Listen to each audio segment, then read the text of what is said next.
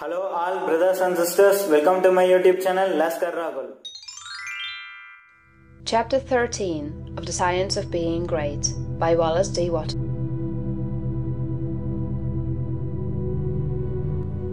Thought. Greatness is only attained by the constant thinking of great thoughts. No man can become great in outward personality until he is great internally, and no man can be great internally until he thinks. No amount of education, reading, or study can make you great without thought, but thought can make you great with every little study.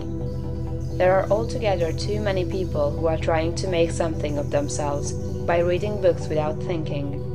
All such will fail. You are not mentally developed by what you read, but by what you think about what you read. Thinking is the hardest and most exhausting of all labor, and hence many people shrink from it. God has so formed us that we are continuously impelled to thought. We must either think or engage in some activity to escape thought. The headlong, continuous chase for pleasure in which most people spend all their leisure time is only an effort to escape thought.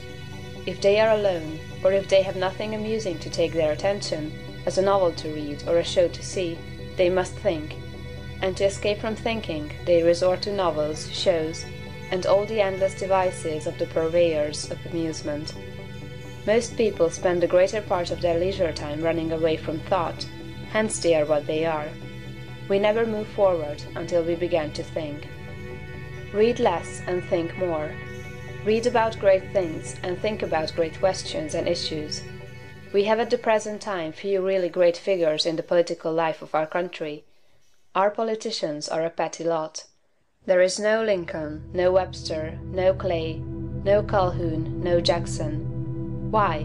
Because our present statesmen deal only with sordid and petty issues, questions of dollars and cents, of expediency and party success, of material prosperity without regard to ethical right. Thinking along these lines does not call forth great souls. The statesmen of Lincoln's time and previous times dealt with questions of eternal truth, of human rights and justice.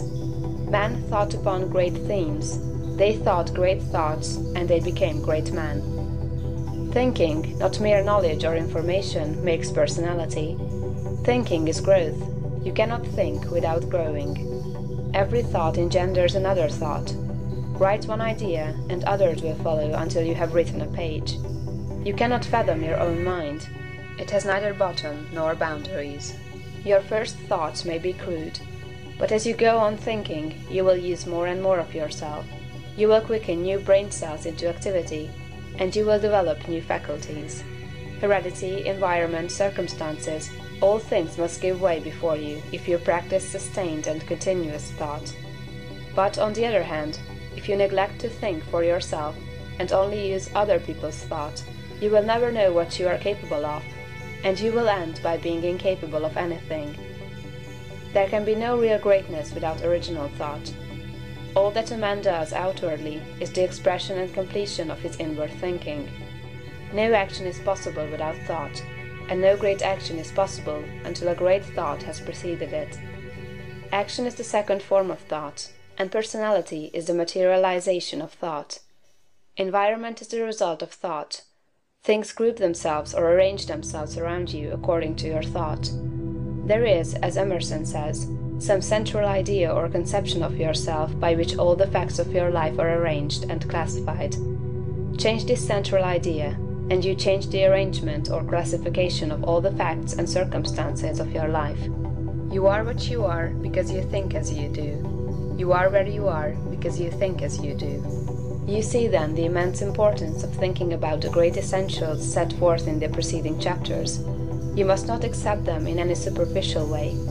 You must think about them until they are a part of your central idea.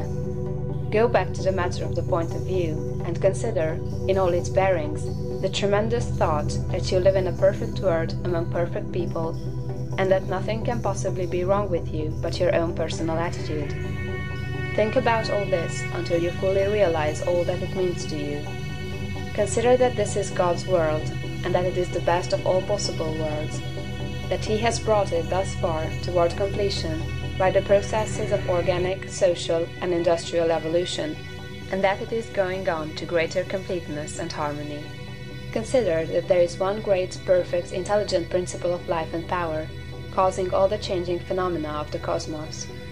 Think about all this until you see that it is true, and until you comprehend how you should live and act as a citizen of such a perfect whole. Next, think of the wonderful truth that this great intelligence is in you. It is your own intelligence. It is an inner light impelling you toward the right thing and the best thing, the greatest act and the highest happiness. It is a principle of power in you, giving you all the ability and genius there is. It will infallibly guide you to the best, if you will submit to it and walk in the light. Consider what is meant by your consecration of yourself when you say, "I will obey my soul." This is a sentence of tremendous meaning. It must revolutionize the attitude and behavior of the average person. Then think of your identification with this great Supreme, that all its knowledge is yours, and all its wisdom is yours for the asking. You are a god if you think like a god. If you think like a god, you cannot fail to act like a god. Divine thoughts will surely externalize themselves in a divine life. Thoughts of power will end in a life of power. Great thoughts will manifest in a great personality. Think well of all this, and then you are ready to act. End of chapter 13.